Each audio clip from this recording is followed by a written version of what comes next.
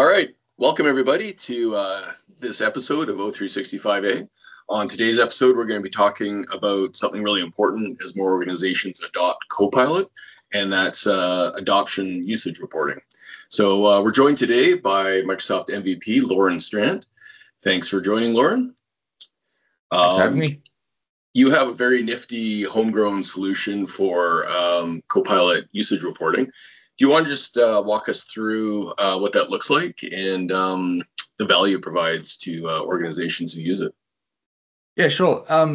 So really quickly, why I built it was when I got access to the early adopter program of M365 Copilot in September 23. The first thing I had was not enough licenses for the entire organization. So I wanted a way to see who was using it and who wasn't using it that effectively, so we could either redistribute or coach and get them to use it better.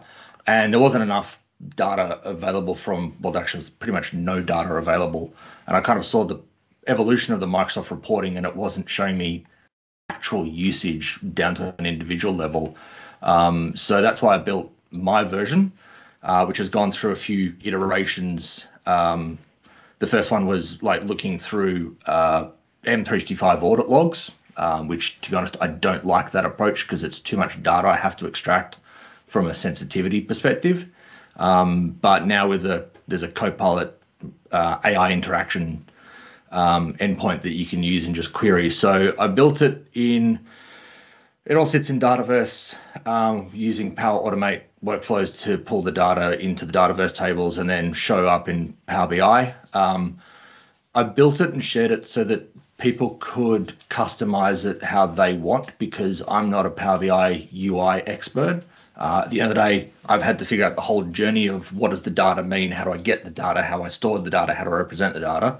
So my hope is that others who can do better things with the data will make the UI prettier. I'm not a data scientist, so I can't, manipulate these things. So the first thing was basically just creating, looking at the interactions as well, because the challenge with the data that you get is every interaction is, if I ask Copilot something and get a response, that's two interactions.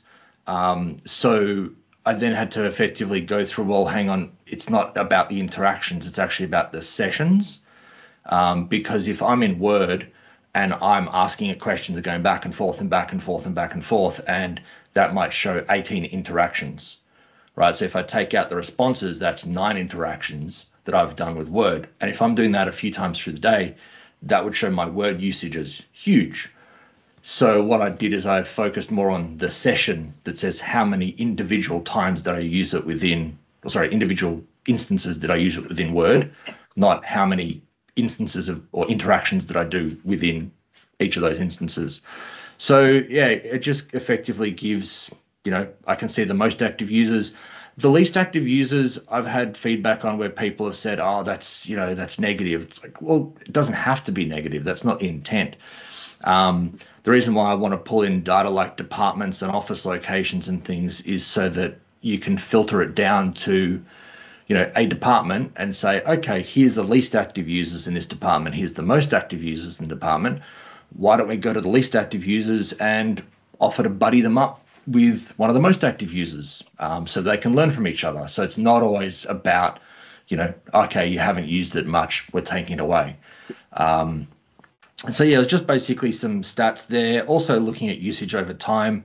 I tried to be a bit fancier here because I wanted to see, for example, Excel, Copilot in Excel, people have had challenges with the value it offers and how well it can do things. So maybe that, would go up over time as they add more functionality or those kind of things. So I wanted to break it down to that individual level, as well as, just particular individual features. Because the other thing as well is this data shows more than what's built into the M365 Admin Center, because the Admin Center only shows you the last date of usage of Copilot in an app, as opposed to the amount of usage. So say you last used Copilot in Excel 3 weeks ago.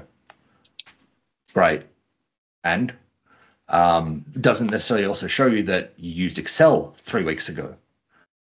So that was the other thing, is I wanted to start to give people the ability to like match data up and tell a different story, as opposed to just like a lens of just Copilot. So yeah, it's just breaking it down in different ways to show that how many people are licensed, looking at the different locations for it, and yeah, as I said, like the M365 Admin Center doesn't show some of the smaller apps like Forms and Planner. Can't remember if it shows Loop, but that's the thing is there is Copilot usage in other areas of 365 that isn't shown in the out of the box. So yeah, that was why I built it, and that's why I shared it so that people could basically adjust, manipulate, and I hope share back with the community. No, that's fantastic. And, when you look at the most active users, least active users, all this is important because there's a material cost to Copilot, right? And the talk now is return on investment. Want to make sure that people are using it. And, it's also in terms of figuring out where to put your calories in user adoption. You want to identify, departments or individuals that could benefit from some training or user adoption. Stuff. So that's great. Quick question. So that was really interesting what you said about instead of the interactions focusing on the session. In your reporting, does it actually report like the number of unique user sessions used in Microsoft Word, Microsoft Excel? That's all it's actually reporting on. The data is there to show the amount of interactions. I just don't surface that in the actual visual of the report, but the data is there. So behind the scenes, I do actually have all of the data, like both ends of it. Actually, sorry, when I say I have both ends, I actually take the body out. I just show the, prompt response. So I've got all of those counts. I do have all of the interactions. It's just that I show the sessions as the count itself. So that's the thing is people could actually, go into the Power BI file and adjust it and say, I want to see how much are people using it inside of the app, not just, of the app itself. And I think also, just really quickly, I also want people to have more context of things. So the ability to have like over time is then to say, well, when did this person get a license? Okay, they got a license at this point and they didn't start using it for 3 weeks. So is that how long it takes to ramp people up? Or, so it gives more people context instead of that person's on the least active users. Well, they've had the license for 2 days. Yeah. That's great. So Loryan, I was just wondering, so I just quickly was looking through sort of like the deployment. So it seems like you have an app registration that you're using in order to sort of pull the data from, I guess from via graph and put it in the database. Is there any other licensing requirements for like users to have in order to do this? Like, is it just that they need to have like a E3 license where you can have Power Automate and or have a Power BI license in order to view? Just to maybe tell the users that there may be some prerequisites that they may need. Yeah, so there was, I think in the blog article about how to deploy my version, I did have to put in some prereqs because I discovered that I didn't put them in there originally. Power Automate Premium is the critical one, and that's predominantly because I'm using Dataverse and I'm making big HTTP calls in there. And also for larger tenants, from a scalability issue, the fact that they can do more with a Power Automate Premium license in terms of the amount of throughput the workflow can have, because I've had this in a tenant with 88 users. It's in my personal tenant of 6 users. I built it in a tenant of, I think like 1,000 users. But I've also been told that it's been installed in a tenant of 90,000 licensed Copilot users. So yeah, I'd never engineered it for that big. It's made me think though, but yeah. Also the whole thing of would I use Logic apps instead? No, because with Power Automate Premium, it's a fixed cost. So sure, it means it may not run as fast, but at least it's not going to cost a variable amount every month. And then the other thing would be from a requirement is, I guess, Power BI Pro to be able to share the report, unless they've got Power BI Premium capacity. That's pretty much it. I was going to ask if you had Go ahead, the template available, and I just noticed it's on your GitHub. So all the templates that you showed are up online, which is awesome.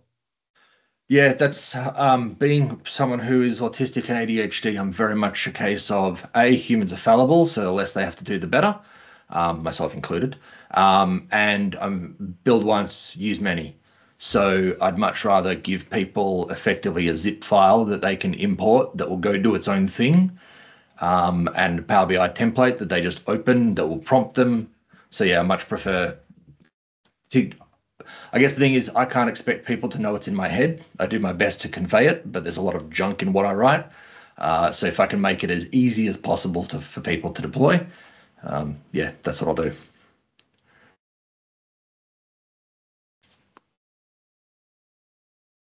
And if someone was to go in and install the solution, like how long do you think it is from a setup if you're a greenfield tenant trying to get these reports in and like the workflows and the Dataverse all set up? I think if you are familiar with Power Platform in general, then in theory, it wouldn't take you long. Like I guess if I was deploying it in your tenant, I would probably be able to get it going in about 10 minutes tops. Okay. And most of that would be waiting for Privileged Identity Manager to elevate me to the right level to give myself the Graph API permissions. Someone who's not in my head, I'd probably give them half an hour to an hour, more so just kind of like testing and validating. But realistically, the import of the zip file takes a few minutes. And as long as the bits are there, when you import the solution, it should be asking you, what's your tenant ID? What's your, app registration ID? What's the secret? And as soon as it's in, it's then just start running. So the solution will be able to get you the 24-hour data, like the last 24 hours pretty quickly. It's then the backfilling that is subjective to how many users are licensed for it.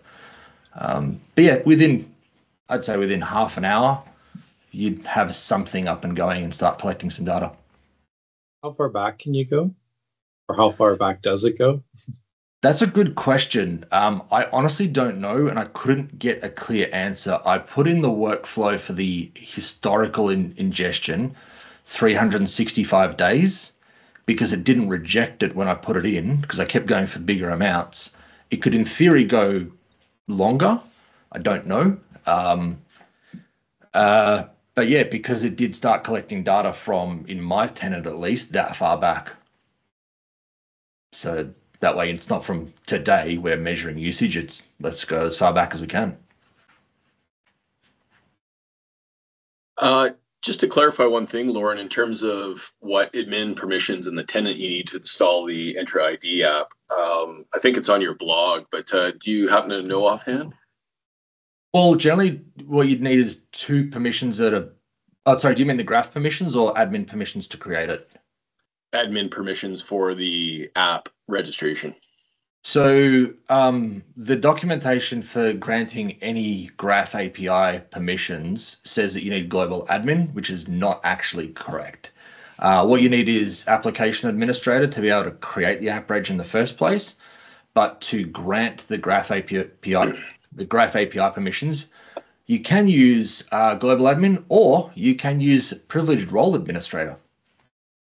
So that's actually my preference, because I don't like to PIM up to GA much unless I absolutely have to.